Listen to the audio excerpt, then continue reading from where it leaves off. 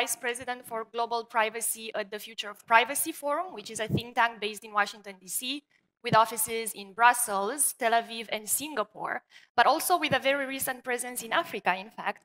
We have a colleague based in Nairobi in Kenya. I am very happy to be here. I literally landed in Brussels 1 hour ago, so I hope I will be making sense because I'm flying from the United States. But I wanted to be here because I think this is such an important conversation, and this is such a wonderful conference that the European Data Protection Supervisor has put together, and I wanted to be part of that conversation. The panel we are proposing for you today is a panel that is looking at the role that enforcement plays in establishing a golden standard that inspires regulatory regimes around the world. When the organizers proposed this topic, they had in mind the concept of the Brussels effect. And I think this is a concept that most of you have heard. Well, the way I the way I understand the Brussels effect is that if it would have a poster child, that poster child would be the GDPR. As you know, this law has been extraordinarily influential around the world. The GDPR significantly boosted and streamlined something that Directive 95/46 has started with its requirements to, for an adequate level of protection in foreign jurisdictions that wanted to import personal data. What happened after 2018, when the GDPR became applicable around the world, is that we have seen how from Brazil to Kenya to Thailand very recently, to California, to China, all of these jurisdictions have adopted comprehensive or baseline data protection laws. And we have also seen reforms of existing data protection and privacy laws in South Korea, in Japan, in Singapore. We have seen currently bills that have been proposed in India, in Indonesia. Even in the United States at federal level, we very recently saw a bill that's bipartisan and that actually has some chances to pass finally. They have a lot of things in common, and one can clearly see the influence of the GDPR in defining their key concepts, in proposing their legal structure, proposing in the enforcement structure. We have seen the concept of a dedicated data protection authority coming back and back again in most of these frameworks. And the effect of the GDPR over all of these jurisdictions around the world is clearly visible. But the question that this panel will try to explore is whether the GDPR effect and the influence that the European Union data protection law has been having around the world can still stand and can continue to manifest and evolve if its enforcement does not raise to the expectations that were set around 2016, 2018, when the law was adopted and then became effective. So if enforcement is not as strong, as visible, as consequential for the way the rights of individuals are respected with regard to the processing of their personal data, would the Brussels effect still stand? So we are trying to explore that and see whether that is something that will be happening or not. For this, we have gathered a panel of extraordinary experts. I'm very honored to introduce Professor Anu Bradford, Professor of Law and International Organizations at Columbia Law School in New York, and author of the book on the Brussels effect, How the European Union Rules the World, which was published in 2020. We also have with us today Thomas Zerdick, who is head of enforcement at the European Data Protection Supervisor, and who also has credentials working for the Directorate General of Justice in the European Commission and in the cabinet of Commission's first Vice President, Frans Timmermans. Welcome, Thomas.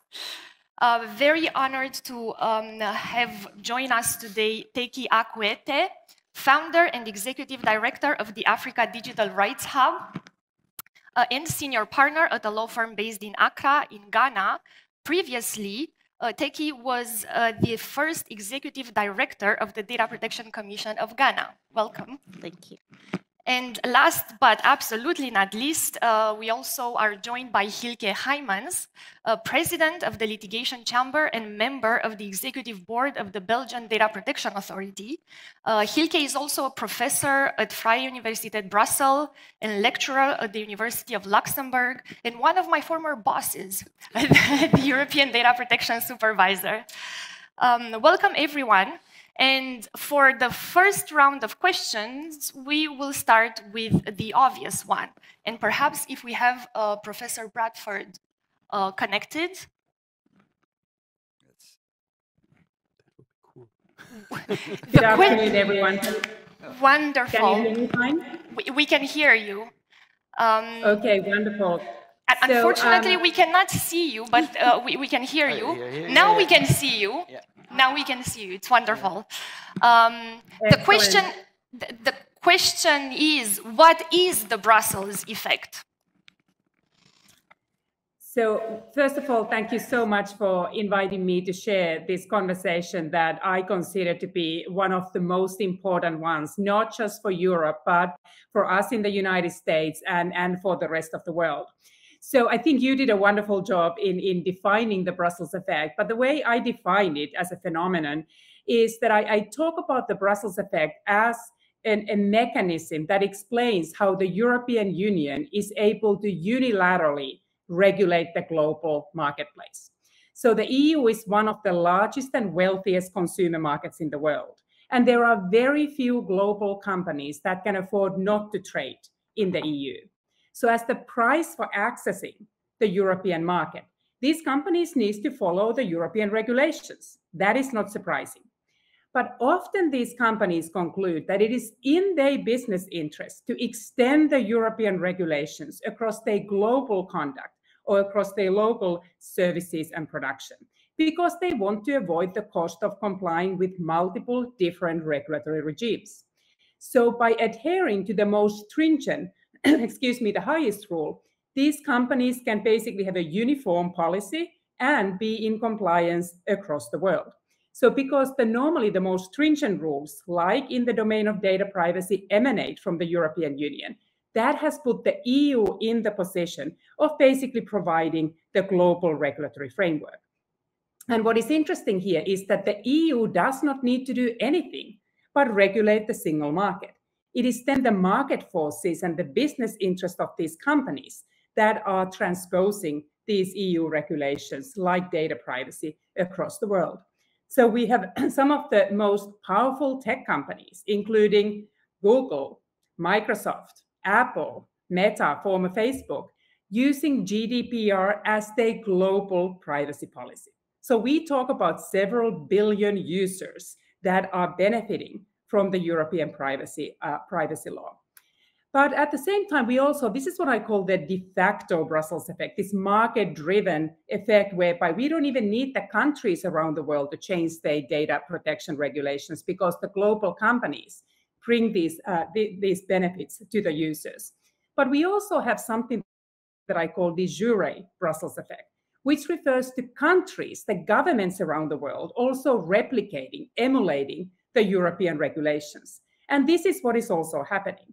So today we have about 150 countries around the world that have a domestic data protection law. And in most instances, this is closely resembling the GDPR.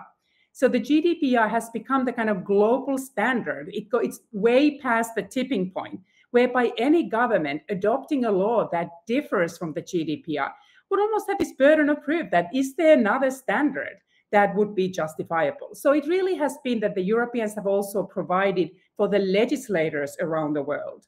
And I think you did a wonderful job in describing how diverse set of countries in diverse geographic regions have then followed the European model. And there's also, we all know about the adequacy process being a strong impetus for the countries then to have the domestic regulatory framework that resembles the EU's framework. So this further institutionalizes across the world the Brussels effect as the norm. Thank you very much, Anu, for laying out so clearly the concept and the two prongs of the Brussels effect, the de facto and the de jure one.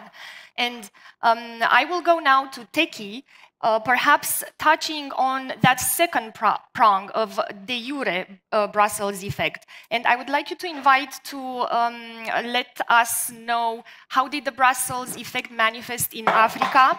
And I am aware that I am asking you to look across a whole continent that is very diverse, and please feel free to only refer to Ghana.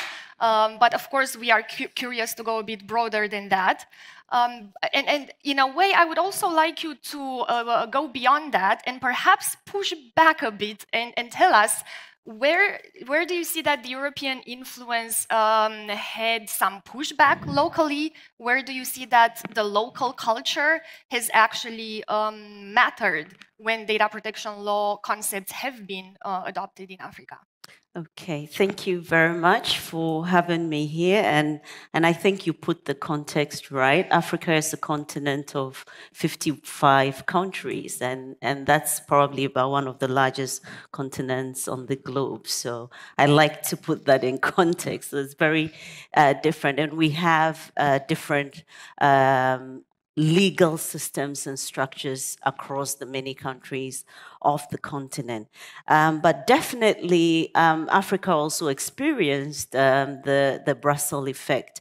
But I must say, even pre-GDPR, the continent's relationship with Europe has always influenced, and this dates back to pre-colonial and even colonial times, which has influenced a lot of our legal systems and structures. And so you are likely to see, even in terms of the legal systems that we have, whether it's the Lusophone, whether it's the common law and all of that, you see these legal systems have predominantly been influenced by Europe. And so pre-GDPR, at the continent level, you would see that one of the key conventions that we have, unfortunately, it hasn't come into effect yet, at the AU level and even at the community levels across West Africa, East, North, and Central Africa, have mostly been influenced by Directive 95.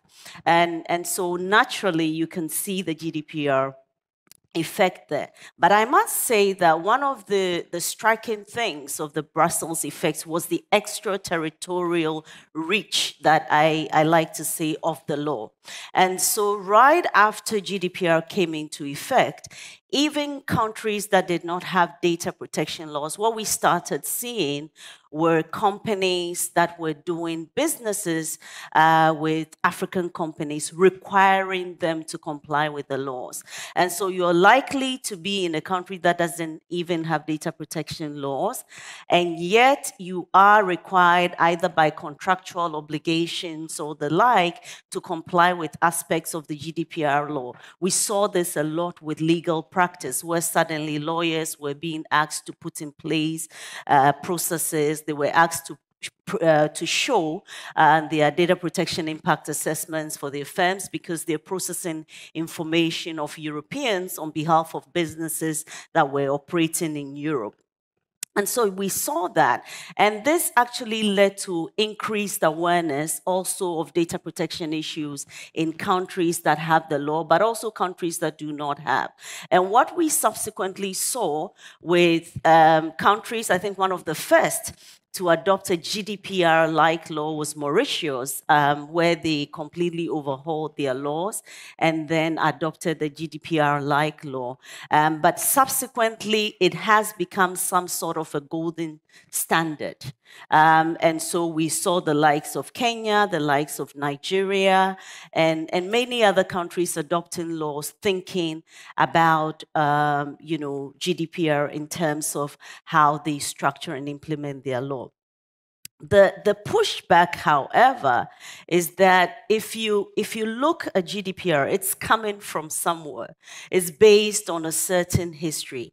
And whilst we are free to not reinvent the wheel, we also face this challenge of writing our own stories.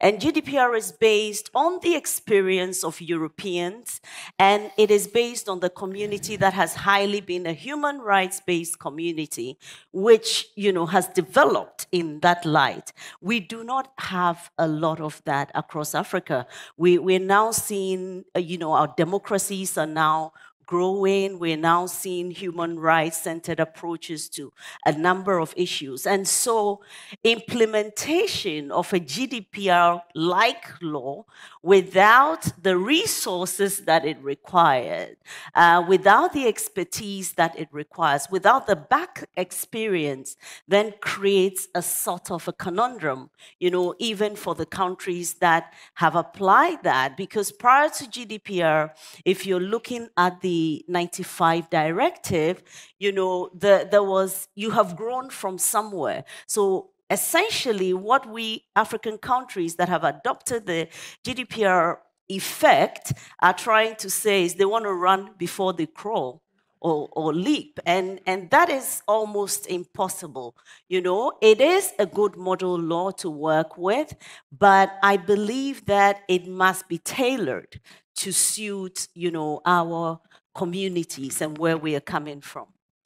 Thank you so much for sharing that perspective, Teki. I will just pick on one of, pick up one of the points you lastly made, because this makes a very nice transition to my question for Thomas. And you were mentioning about how could one implement a law without the resources? And since this panel is also supposed to be about enforcement, talking about resources of enforcing a law, Thomas, my question for you is, how would you characterize effective enforcement? What are some of the core elements of an enforcement regime and the consequences of enforcement that you see define effectiveness? Thanks, Gabriela, and good morning, everyone. I think you're asking the ultimate question, and that is really, what is the ultimate objective of effective enforcement of data protection law? I think we all agree that you have reached an effective enforcement of data protection law, but not only data protection law, when a breach of the law actually comes to an end. And it cannot be unenforced law. Unenforced laws are dead letter laws, are symbolic laws, are irrelevant laws. And I hope we all agree that data protection cannot be an unenforced law, a symbolic law, since data protection is a fundamental right. So I believe in Europe, and we hear globally, worldwide, data protection supervisory authorities realize that you need to have 5 components to achieve effective enforcement. The first component, obviously, is that whatever you do as an authority, as a regulator, needs to be effective. It means you need to bring the breach to an end. It needs to stop. But that's not only it. It also needs to be proportionate. Whatever you do, it has to be not too soft. It cannot be too strong. And that is, of course, proportionate in relation to the breach. You should not be using a one-size-fits-all approach to whatever comes your way. But ultimately, as a supervisory authority, when you do enforce, that enforcement also needs to be dissuasive, so that the breach doesn't happen again, so that the controller or the processor, whoever is at the receiving end, knows, okay, this has hurt, I shouldn't do it again, and it will not happen again. I think those were the 3 classical components for effective enforcement, but as I said again, there are at least 2 more. And I would submit one is visibility. It must be seen that the law is being enforced. Because if you don't see that data protection law is enforced, many people will start to think, oh, it is actually unenforced, it's dead letter law, and that would not be good. So your enforcement actions must be visible. And I think a fundamental point, and that's the last component, the enforcement must be consistent. If you want effective enforcement, it must be consistent. What does this mean? If you are living in a country with different jurisdictions, the enforcement must be consistent in all of those jurisdictions. And in particular, in the European Union, it must mean that the enforcement of the same law must be consistent from one member state to the other. And again, why is that? Is it because the law says so? No, because in our case, data protection is a fundamental right, and it shouldn't make any difference where you live, where you work, where you are, in which member state. Your fundamental right should be enforced the same way. I think you also had a question, you hinted at ultimately, what do we do? Is it all about fines? Is it only fines which can ensure effective enforcement? Well, yes, to a certain extent, as you all know, the European data protection reform had that as an essential component. From experience from the 95 directive, there were not enough data protection supervisory authorities which had the fining sanctions as a possibility, and the GDPR wanted to learn from that. So fines are an essential component, but it's not only fines. A supervisory authority has and should have, not only in Europe, but again globally, many tools in the toolbox.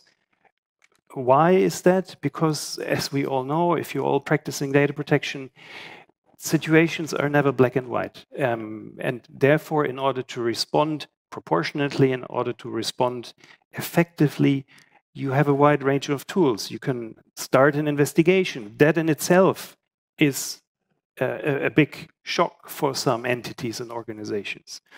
You can come with recommendations. So not a fine, but a recommendation, which is also helping to enforce because it will change attitudes in controllers. But ultimately, a supervisory authority which uses corrective powers has actually the power of the law, the force to make controllers or processors comply with an order, with a ban on processing, with a ban of transfers, with an order to delete, and yes, ultimately with an administrative fine.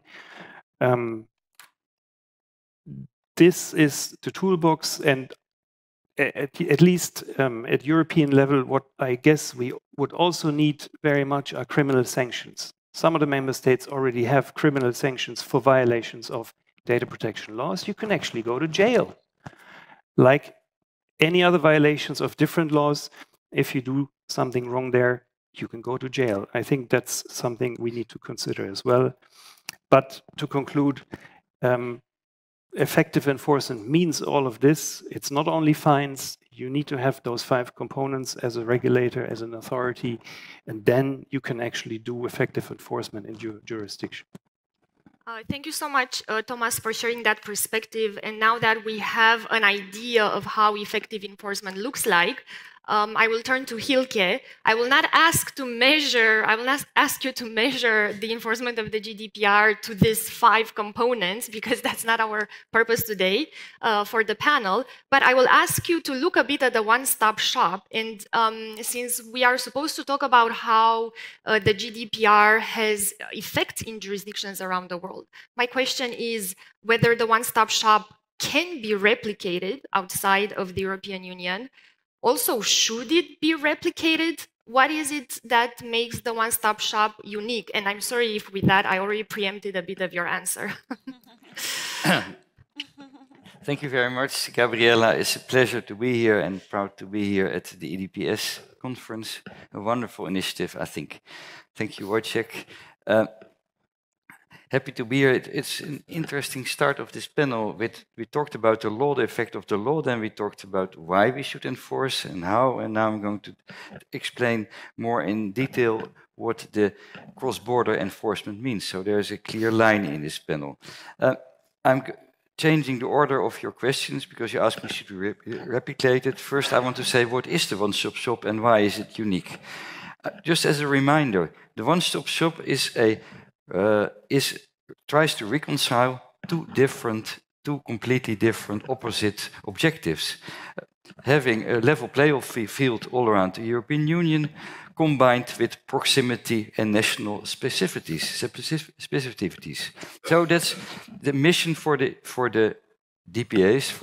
I'm a member of one of the DPAs here in Europe, is to make this to reconcile these two different perspectives. And this mission, sometimes I think it's hardly impossible to do it right. It's such a difficult mission to reconcile these two different objectives. But we want to make it work, and we will make it work. I think one of the remarks I took from Paul Nemitz this morning, he said, well, you authorities, you should make, in a democracy, it's your task to ensure that the law is enforced. And I think that's what our role is indeed. And I think what I didn't agree with the first panel, I think we don't do it so badly, I think. There's a lot happening. There's a lot happening. We do a lot, and we really are enforcing. So it's not just that we are here just doing nothing all the time. If you had the idea from that first panel, no, that's not the case. Thomas talked about visibility. I think there's maybe, at that respect, something to win.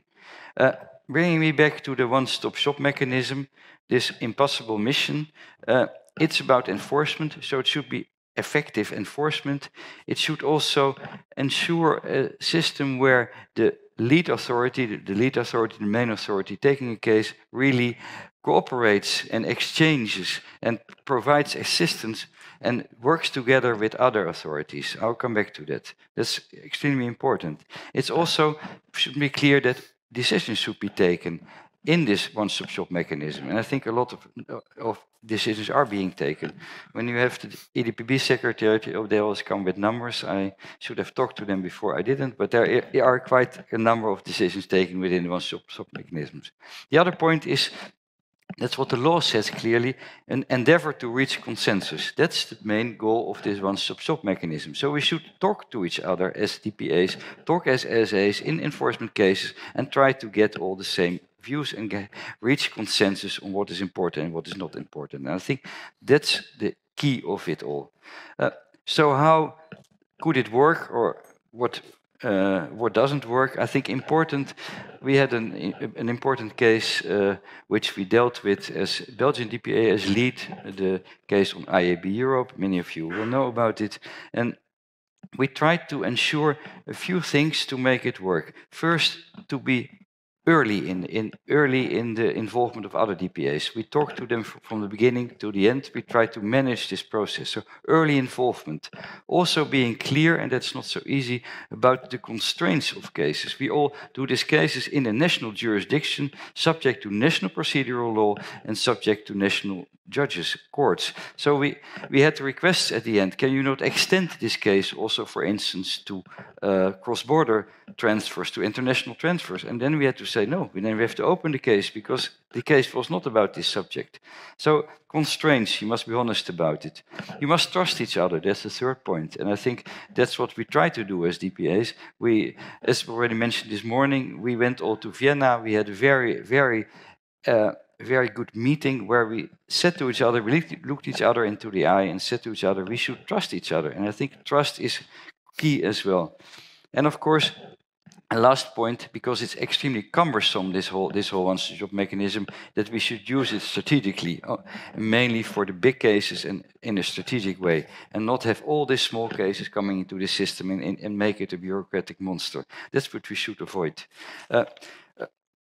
I once earlier said, what is the key to make it work? Do not wait until the end. Do not surprise your colleagues. Do not rush. It takes time. And do not make promises to anyone, not to controllers and not to NGOs. That's about what it is. Is it unique? should or could it be replicated? I think the main question is not whether or not this system should be replicated, but to ensure that we can work together as DPAs, ensuring consistent enforcement throughout the world. We have global problems. There's a digital society. We work with players, and then enforcement is not only about big tech, but part of it is about it. They operate globally, so also enforcement should operate globally.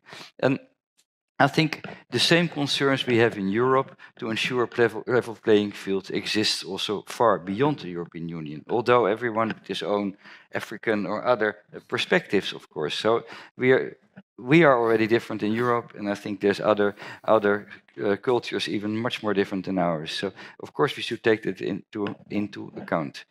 There are, of course, differences how to make a global system work, how to replicate it. In the European Union, we have a strong European Union, so we can dream, and not only dream, we can work on central enforcement. But I think outside the EU, cross-border enforcement, and to make it really work, is a dream, but it should be a bit more than a dream still also there. So yes, I think there are many good things you can learn from this system. I think it's good to replicate is a big thing, but you can learn a lot of it. And I think also based on the experiences we have, I think it's good to think about it also beyond the European Union. Thank you very much, Hielke, for sharing these thoughts. And we will remain in the area of effective enforcement and the area of what's the role of effective enforcement generally in the Brussels effect. So to this end, I would like to go back to Anu and ask, how is the effectiveness of enforcement of a particular law, so general enforcement of European law, influencing in one way or another the Brussels effect? Is there any difference that can be made between, let's say, paper tiger laws and laws that have been successfully enforced when it comes to the Brussels effect? So thank you, Gabriela. I think it has been an extremely helpful conversation, and I would say that if we have Thomas's criteria of when we have effective enforcement is when we actually are protecting individuals' right to data privacy, we are clearly failing. So we still have tremendous amount data privacy breaches where we feel that the enforcement of the GDPR is falling short. And in that instance, we also have the Brussels effect that is less effective. We are effectively influencing the policies of the companies in paper and the laws in books. But if we are not influencing the laws in actions, we actually not accomplishing the fundamental goal of the GDPR and the lost opportunity through the Brussels effect to effectively also influence the global marketplace. So we are letting not only European digital citizens down, but we're also letting many citizens around the world down who are trusting and who've taken some comfort in the Brussels effect and the leadership of the European Union. And here, if I'm critical of the enforcement of the GDPR, let me say two things as a caveat. First of all, it is the supporters and the friends of the GDPR that need to be its most honest critics so that we can improve it. And second, let me fully acknowledge that this is not an easy problem to solve, and it is not just relating to data privacy, but all the different domains of digital regulation that the European Union is generating. Whether we talk about competition policy, whether we talk about the plans to regulate the AI, the enforcement is going to be challenging. And I think I am in the position, I am not an enforcer, so I can ask for more money for the enforcement agencies with the kind of objectivity that I think the case is there, that the resources of the data protection authorities need to be enhanced. So if you think about, for instance, the enforcement burden of the Irish Data Protection Authority, when the GDPR came into force, the budget of the Irish Data Protection Agency, the annual budget, was about the same that the revenue that the digital companies based in Dublin make every 10 minutes. It is not easy to enforce data protection law against these companies. Another interesting comparison, if we think about the size of these biggest digital companies, and I'm now for a moment focusing on the big tech, the American companies. So Apple's the market cap exceeded 3 trillion in January 22. That basically makes Apple, if you compare that to the GDPs of the countries, Apple would be the 5th largest country in the world. Only the United States and China and Japan and Germany have a GDP that exceeds the market cap of Apple. So it is not an easy task to be expecting to enforce data protection against these very big companies. And also, if you think about the way the Europeans are regulating, and this is absolutely the right way, they are committed to due process, they are committed to democracy. It is much easier for the Chinese government to crack down on big tech companies because they don't have those constraints that stem from the European commitment to rule of law and democracy and due process. So I am not for a moment suggesting that the data protection agencies would not be competent, committed, and wouldn't have the right vision and the skills, but they do have a hard problem and they need all the support, including the resources that they deserve. So let me now say a couple of words about what I would like to see and what I think are some of the biggest arguments and debates going on about the enforcement of the GDPR. So one thing is that what we really need is that we need to figure out how the regulators in Europe and elsewhere can reclaim democratic control over the tech industry. So what we do see is ineffective enforcement in many domains of the digital economy. And I see that some, for instance, in America are really worried about over-regulation coming from the EU. I'm not worried about over-regulation of the GDPR as such. I'm currently worried about under-enforcement of the GDPR. So instead of sort of reining in the regulatory impulses, I think the Europeans need to double down and follow through, most importantly. So really not just promulgate these regulations, but really enforce them effectively. But that comes with a caveat. It is very important that the Europeans regulate, keeping very clearly in mind the goals of these regulations. Like with the GDPR, we are there to protect the fundamental right to privacy. There is a new tone in some of the conversations in Europe, and that does worry me to some extent, that we are moving towards this kind of idea of a strategic autonomy, digital sovereignty, technological sovereignty. We are enforcing and generating rules in the shadow of the US-China tech war. And there is uncertainty and sort of volatility and the element that I understand is driving this conversation. But I do worry about the move towards techno-nationalism and techno-protectionism and calls for instance, data localization. And here, I would remind everyone that the Brussels effect is an effective tool to export good and bad regulations alike.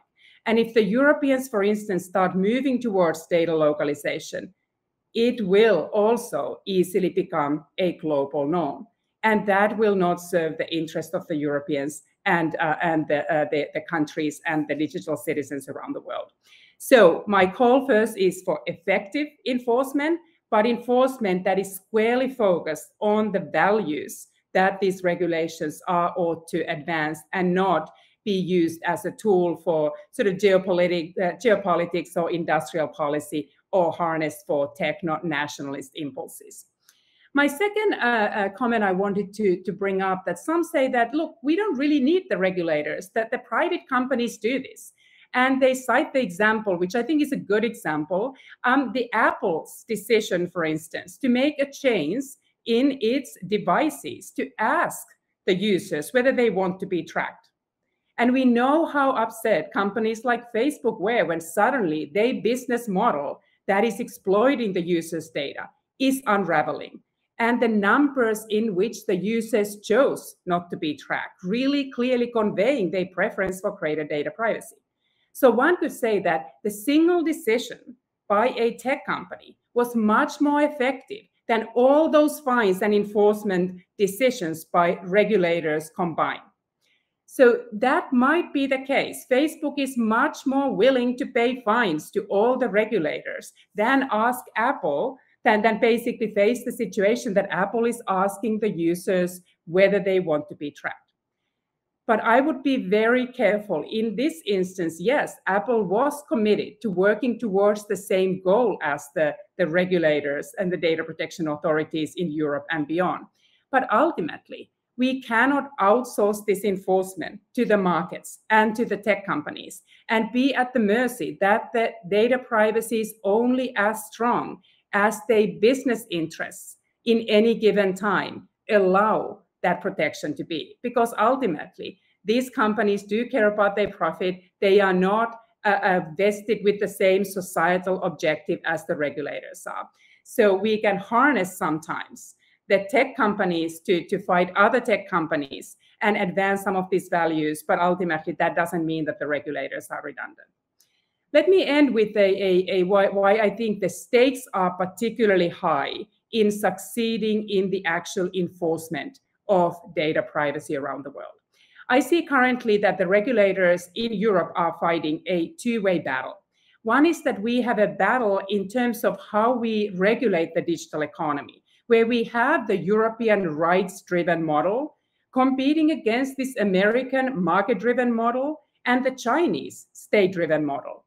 So the question is that the Chinese state-driven model is gaining a lot of currency around the world. Many countries are adopting a Chinese way also of thinking about the regulation of the digital economy, which is not as rights protecting, which does include, for instance, extensive government surveillance that many countries, authoritarian in particular, around the world are welcoming. So we will not only be losing the fight for privacy, but we also would be losing the fight for democratic governance of our digital societies if we lose the horizontal battle to the Chinese state-driven model.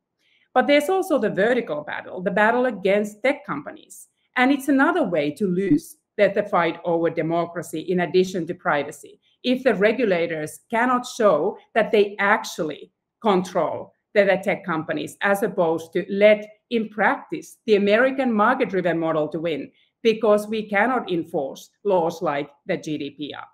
So in that sense, I think the stakes are very high, because if you think about, for instance, the Chinese regulators and their ability to crack down the tech industry, they will be able to enforce their privacy law to the extent that they want. The companies will be compliant. But we need to show that it is possible to have a democratic governance model that is also effective. So in that sense, I think the stakes are very high. We need to protect privacy, but we also need to show to the world that there is an effective democratic way to govern the digital world. I'm sorry you cannot see me here because I'm applauding silently. That was such a rich intervention and so many rich ideas. Thank you very much for that. I think I spotted at least 3 topics for further panels, but I would particularly want to applaud the call against data protectionism as someone that works in the global space. I think that is a real threat, so thank you for that. And then the call for democratic governance and showing that democratic governance is actually workable and can work. Thank you again. But to move back towards our conversation for this particular panel and about effective enforcement and the Brussels effect, one other thing that you mentioned was that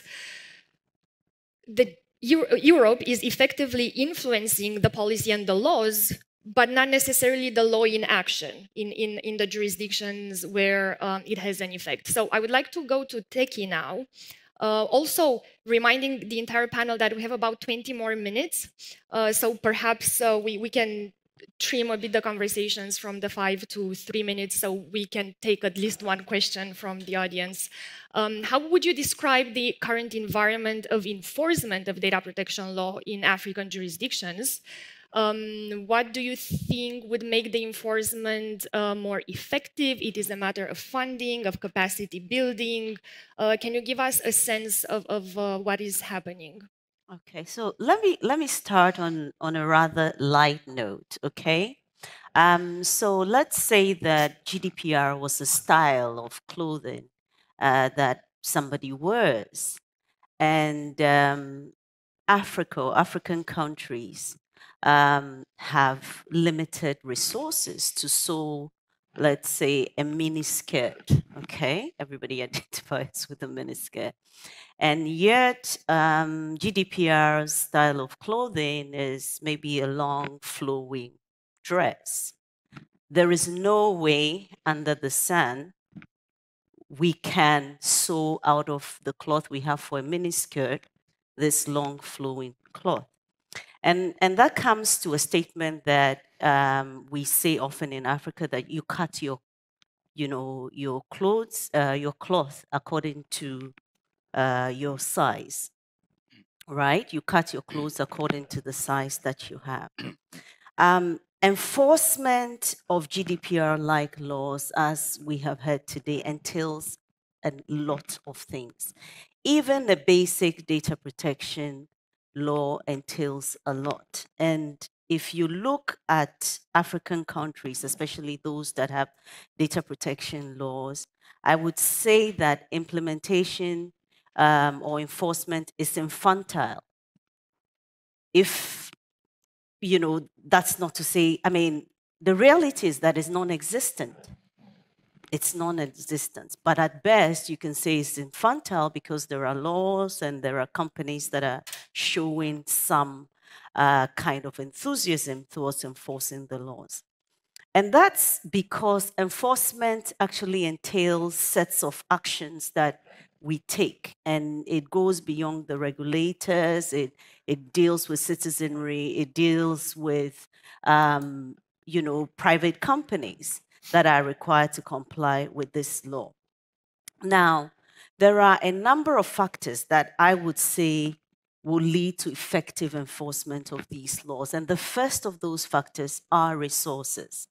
Let me give you an example. I remember when our government at the time, I was handed a law that I'd facilitated in the passage of. It wasn't even as comprehensive as a GDPR-like law, without resources to implement the law. It was indeed a challenge and almost impossible, because invariably, as a consultant that was advising government on the propriety of those laws to ensure trust, I was now placed in a position where I need to make the law work.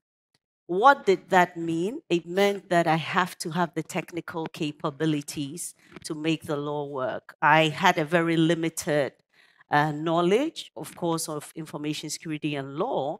I didn't have the technical people that can support me. If I'm taking on any of the big technology companies in Ghana, I did not have the resources to fight them or to even match their expertise. And I take an experience that we had back in the day during the telecoms liberalization. I remember the then telecom regulator had to succumb to views expressed by the telecom companies that interoperability was not feasible, just because it did not have the technical capability at the time.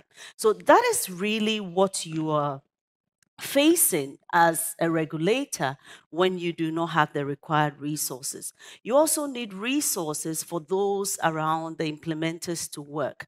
The average, let's take the ordinary person. What kind of resources do they need to even enforce the laws? There's a challenge of even language, right? So if I take the ordinary citizen in Ghana who does not necessarily speak English, they have to understand what data protection is. They should be able to make complaints on that basis for us to move forward. Without the capability of explaining to them what data protection is in the language that they understand, and giving them tools to access either the regulator or the private company, this is almost impossible. If you want to take it a step further and you say that the law gives them the power to go to court, it takes an average of close to 5 years, at least in Ghana, to fight basic, and that's excluding cost and that's money. So how many ordinary citizens can afford to do that? The other thing you have to take into consideration is the knowledge and skill that is required to. As we speak right now, the entire continent of Africa has only a handful of data protection experts, not to speak of even the technologies that we are talking about, whether it's AI, whether we only have a handful of experts. So the question is, do we even have the right capacity within the regulator, outside of the regulator, to really make this ecosystem work? We also have a challenge of, the integrity of the regulator. We are a burgeoning democracy. And as we are seeing, and sometimes we continue to question ourselves with these democracies, whether, democracy is really working for Africa. We're seeing a lot of political influence and interference in how state structures and systems are set up and how they work. And so it's invading almost all state institutions, but that also includes data protection. What then tends to happen is that the integrity of these institutions are waned. And so it creates the impression that, nothing will happen if you have the political backing. I'll give you an example. Around the election year, I believe in 2016, our Electoral Commission committed, a great flaw. And the public were very outraged. However, the response of the regulator to such an issue raised eyebrows, from the public. And these are some of the things that, raise issues. Of course, you want to talk. This morning, I think we had this whole issue about justice delivery and an effective justice system. I've spoken about how long courts cases take. Just multiply it by cost.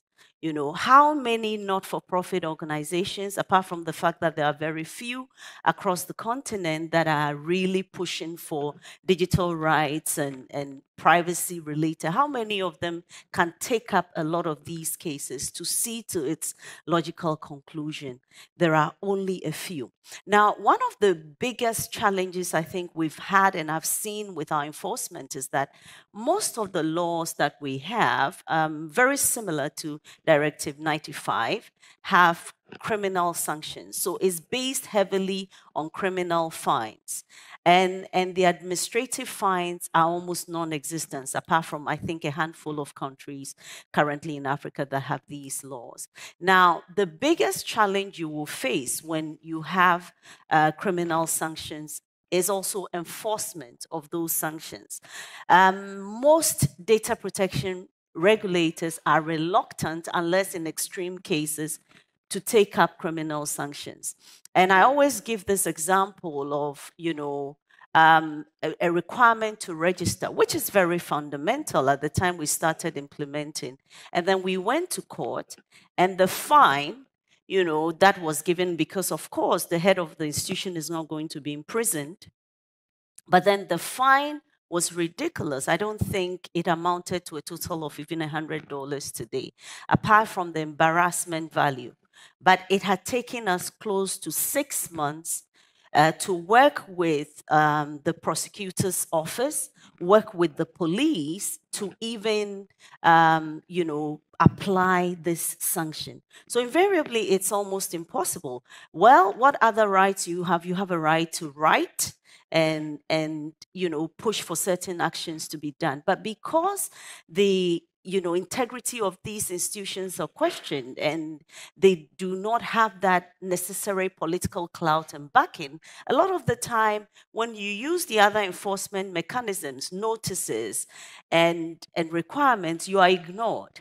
And so your next step is to take it to court, and you do not have the resources. So that's just to say that, yes, the laws look beautiful on the book, but in reality, it takes a lot.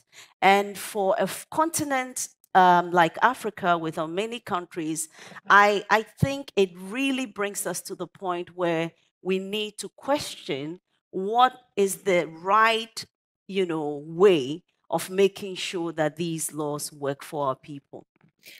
Thank you for giving us a reality check, Teki, on the Brussels effect and that gap that exists between exporting the policy and the standards and then how it actually ends up being implemented and the challenges there. I will point out that we have about 10 minutes. But I have 2 more questions to raise. Thomas, we're looking towards a new generation of data laws. I do not know how to call them, data governance, data general laws. One of them is the AI Act, and this is another act where the sense is that the European Union wants to play a leading role and give it that Brussels effect as well. I know that the EDPS plays a role in the enforcement of the AI Act. I wanted to ask you to share some thoughts in 3 minutes, perhaps, on this entire issue of the AI Act and the role of a data protection authority like the EDPS in enforcing it, and the chances that it takes over also, at least at standard level around the world. Well, thanks. I think the AI Act certainly is the next big thing here in Brussels. And interestingly, the drafters have proposed that we talk about enforcement, that there shouldn't be a centralized enforcement in the European Union. It's going to be the member states who have to designate one or more national competent authorities, plus all the existing market surveillance authorities who are now today regulating product safety, should come in and enforce those rules, plus the financial supervisors, which are already existing. And yes, the proposal says you should have one AI supervisory authority who then coordinates at national level. And it's true. At the level of European institutions, offices, bodies, and agencies, the draft says it should be the European Data Protection Supervisor, with the power to even apply fines up to 500,000 euros. And the proposal says, and for doing that, the EDPS should get 5 more officials to do that work. Reality check, right? And I think very briefly, we stand ready for this. It's going to enable us to do, obviously, synergies with our data protection supervisory functions. But at the same time, it's not going to be just a minor add-on. Not at all. It will require, as Teki said, a different set of skills. It will require us to have yet another set of tools because we need to be full market surveillance authority. We need to do physical and laboratory checks. That's going to be fun. And ultimately, it's justified because we're not just talking about data protection. We are really talking about protection of privacy. We're talking about protection of human dignity, non-discrimination, essentially upholding the EU's values. That is going to be the object of enforcement, ultimately, for the AI Act. So how will this work? I fully subscribe to the ambition in the EU to have a model to regulate artificial intelligence and AI systems the European Union way. We've heard about different ideas in the world. And it has great potential to become the GDPR 2.0, but ultimately it will need to work in practice. And it's the same topic as we see with the GDPR.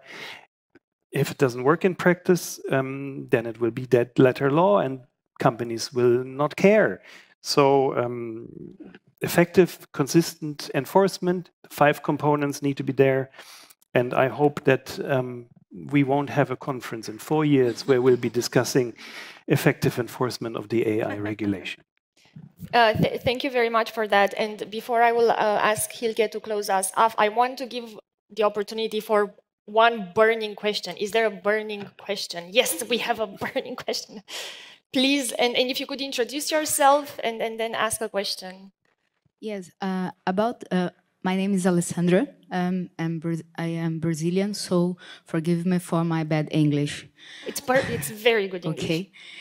About the enforcement, I have been watching people discuss enforcement about the documents, contracts, but the enforcement, and really when you need provide evidence, the company is not have concern about this. I have been participate with project for adequacy, the privacy, and the people are concerned about create policy and standards, but not create process that function in practice, in day to day. So I think that just a moment, I make the. I think that privacy, you can achieve privacy in two ways, with laws and with data protection. But if you want to achieve the data protection, we need apply security information. And I think that it's missing the cybersecurity, the risk management mindset to make this enforcement more effective. This is it. It's my question is, what do you think about this, the privacy, security information, and cybersecurity must go hand in hand as a sisters, because if you sold a hand, you can lose something. Thank you for raising that question, but do you want to? Yes. Yes. Bojana Bellamy from CIPL. What do you think about the US-style settlements and FTC-style consent decrees? It seems to me they achieve better effect and better outcomes than fines.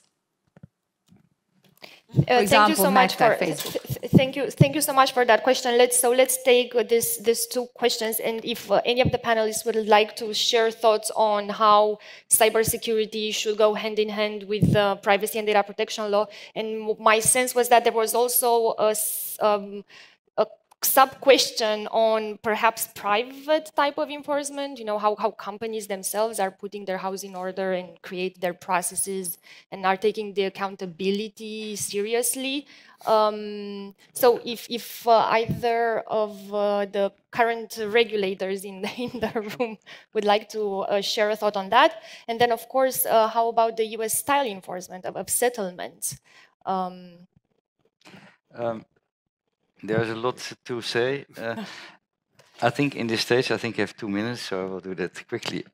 One thing I would say about security and information security, that's definitely linked to what we are doing, and it should also be part of it.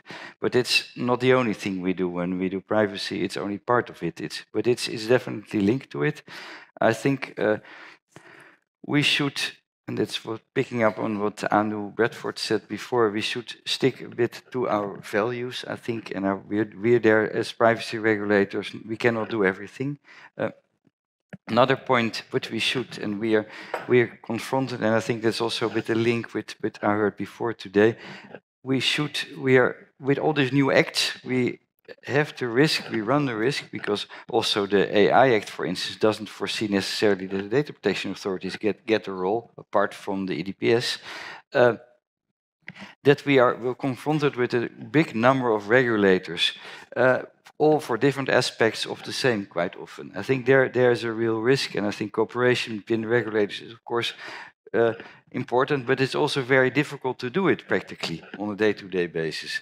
If I see my day-to-day work, I do a lot on cooperation with other data protection authorities in the one-stop-shop mechanism. We need to enforce cases, we need to do cases, and then at the same time cooperating, which we should, but it's not so easy. So the more regulators we have, the more difficult it will be. Also consumer authorities, for instance, that is one other point I would make. About effectiveness, the GDPR can only work if it's effective. That's clear. I think also, picking up on what Bojana Bellamy said, when I went to the US a number of years ago, they always told me, before the GDPR was there, you have these nice laws, we have the enforcement. That was always the mantra. And what's more important, having the law or the enforcement? I think we should have them both, and we need them both.